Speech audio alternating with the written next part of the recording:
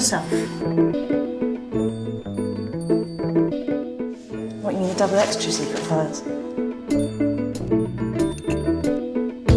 I'm not a lady, I'm a woman.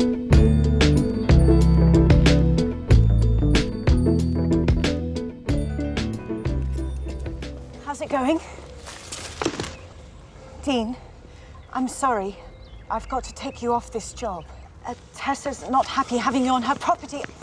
I told her I thought that stank, but she...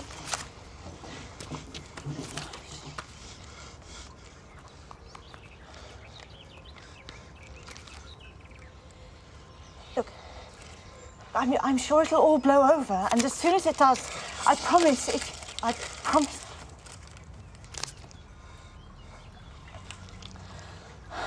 Look,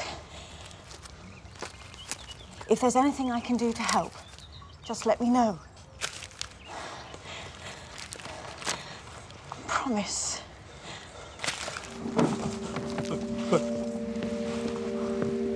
The lady is under arrest, Doctor. I'm not a lady, I'm a woman. I don't treat prisoners, Constable. I treat people, so kindly undo the cuffs before I hack them off with a surgical saw.